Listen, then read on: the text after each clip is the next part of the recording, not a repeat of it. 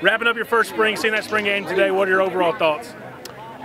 My overall thoughts is I'm excited. I'm excited for the future here.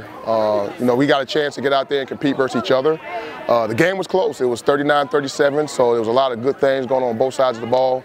The one thing I ask of these guys is to get better each day.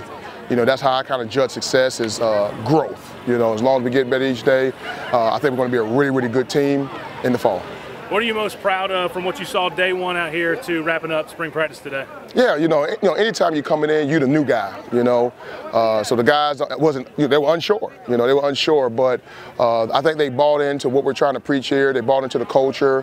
We're trying to do a great job of building a great foundation, and that's built off of love, compete, and believe. And I think these guys love each other. I think we're going to get better as a team as far as, us getting, together more. So I'm just excited about the future with these guys as we continue to get better as a team. Talking about the future, get ready to kick off our first Division I season this fall. What's top priority now going into the summer? Yeah, it's all about, I thought I was on a radio station earlier. It's actually kind of the same question, but it's all about talent acquisition. I think, we've done a phenomenal job since we've been here. We brought in 15 transfers in January, and I think we hit on all of those guys.